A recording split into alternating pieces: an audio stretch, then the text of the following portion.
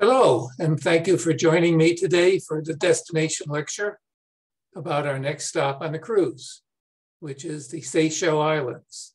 As you know, we've been crossing the Indian Ocean and have left Muscat, and I'm now stopping here on the way to Cape Town. So the Seychelles are islands which often do not get much notice, but they are fairly important and well known to those who study this part of the world. So here's our route, as you've seen. And right now we are going over to here, Victoria, the capital of this island group. Okay.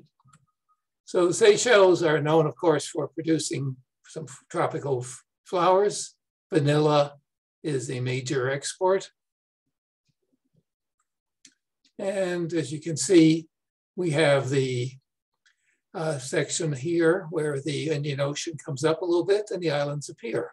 Actually, this is kind of interesting because these are really left over from an ancient continent that split when Africa, India, Australia, all these areas broke apart. And so these small islands are what's the inner islands of the Seychelles, a little bit of granite that still exists.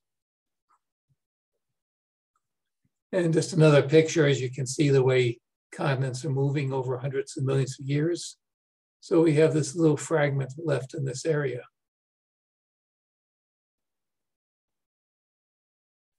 Okay. The Seychelles, under 100,000, it's the smallest African country. Rather pretty flag, I think. And there's two sections. The inner islands are over here. And as you can see, they around where we're going to be, Mahé, and the capital in Victoria. And then there's hundreds of smaller islands out here, atolls. If you've been in the Caribbean or the Pacific, you might have visited different atolls, small coral rings. And that's similar. We're not going to get to them. Some of them are parks, some of them are just places where people go diving, but they're a long way from where we are. Here's Mahé, not a very big island. Victoria is right up in this area. And typical outer island, just to get a sense of how these things developed, if you haven't run into this before. Darwin actually figured this out. As mountains, volcanic mountains, the ocean erode down, coral, which likes light, tends to build up. And so what you end up with is essentially a reef around a small island, and then as the island keeps eroding, you just have the ring, as you just saw a moment ago. And of course, there's a huge amount of life on these things. So Seychelles, I won't spend too much time on this, but just a little background. Nobody lived here for a long time. People would pass through. The first Portuguese explorers going on to India touched on it. And as I talked about in another lecture, how different ways the Europeans came through and tried to conquer this area. Portugal, the Dutch, the French, the English. Dutch didn't really seem to have much to do with this, but the British did stop there, looked around and left.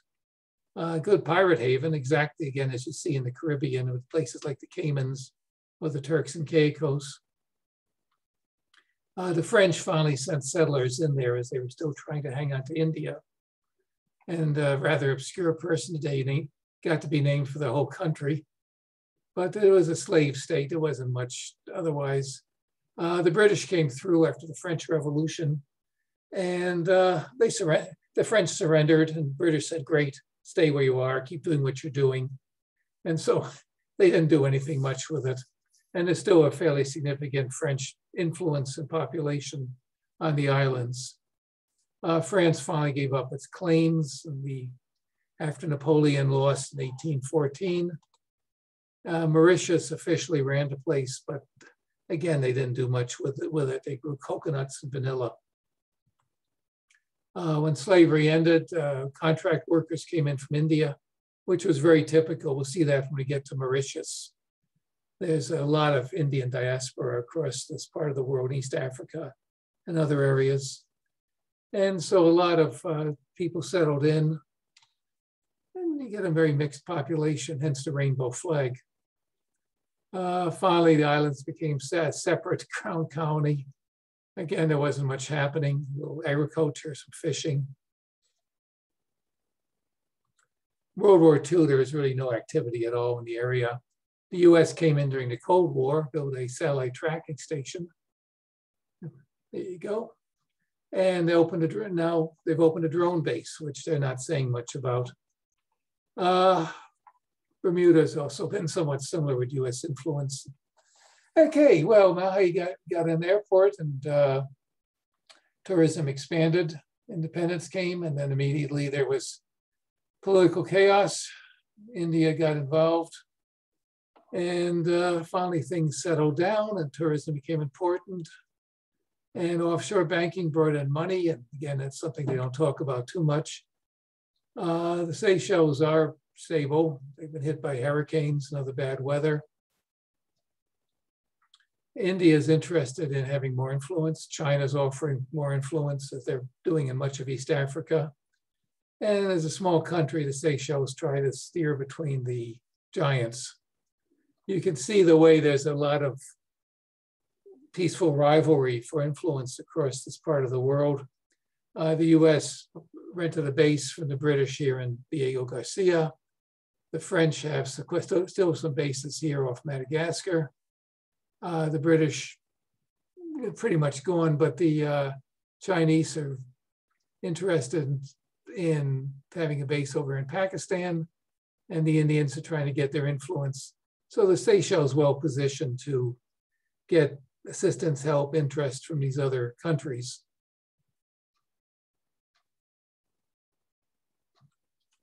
Mahe, big city of the Seychelles, such as it is, 30,000 people, very, very easy to get around in terms of small number of things to see, and they're close together.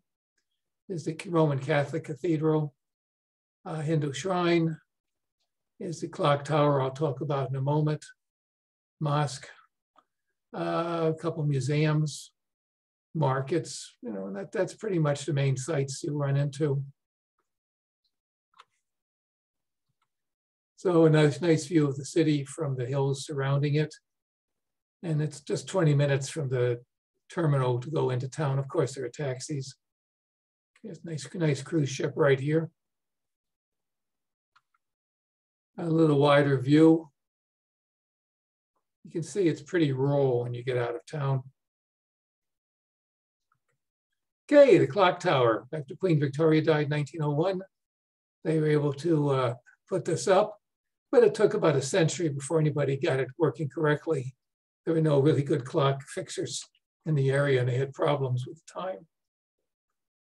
Now, just a quick reminder, if you're not from the former British Empire, the parts of it, watch out, the traffic is on the left.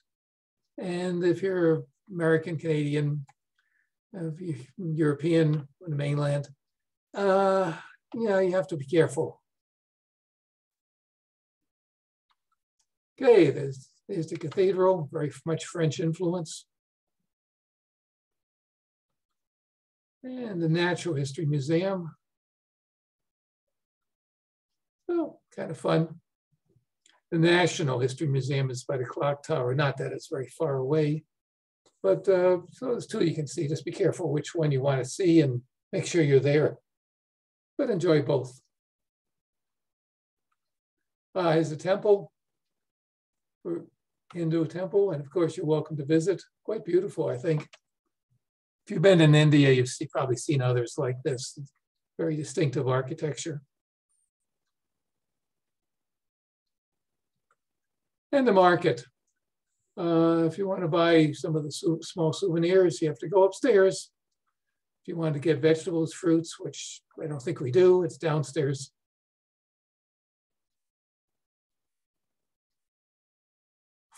Nice if you do happen to use the local money. They've had some nice designs here for the local wildlife. We'll talk about the tortoise on the 10 rupees in a moment. That's kind of cute though. The frog, as they note here, is actually about the size of the one shown on that coin. So that'd be a good souvenir to bring home.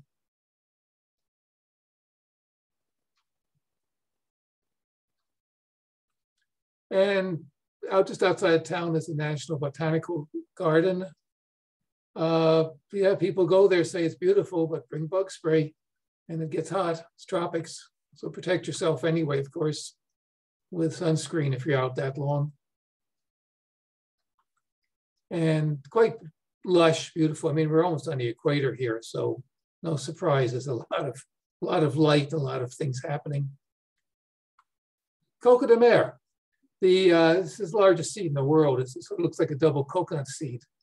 And these things only grow on a couple of small islands. I'll show you in a moment off of Mahe. And also here in this preserve. Government regulates them. They're all the seeds are known, listed. All the trees are registered, even the branches.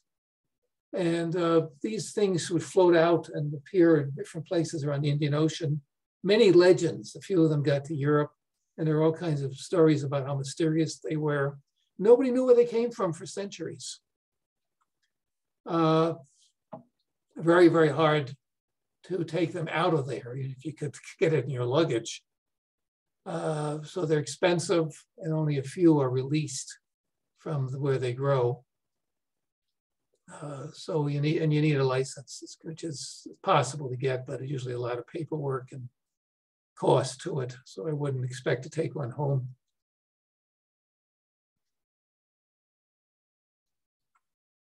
Here's where they actually grow. And as you can see, we're here at Mount Victoria, and they're in a nature preserve over here. So a little too far to go, but you get the idea in the garden, what they're like.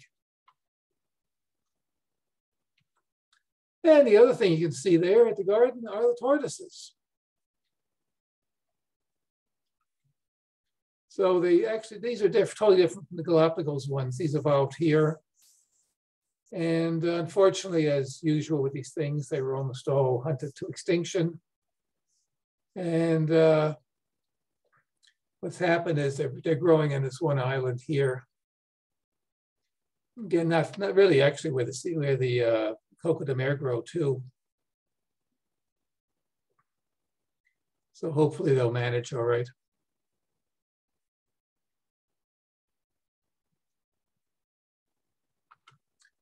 And you can certainly get outside town and see a lot more of the island. There are trips to do that. And some beaches, but you have to allow time because roads can get crowded and they're not that large. So I'd be a little bit careful about going too far away. So that kind of gives a quick picture about the place. If you do go do any swimming, be careful of the coral, but of course you don't want to touch it anyway. It takes a long time to grow back, and the coral infections are horrendous. But it is a beautiful place. So I hope you enjoy your trip here and have a lot of fun. Thank you for your time, and thank you for your interest.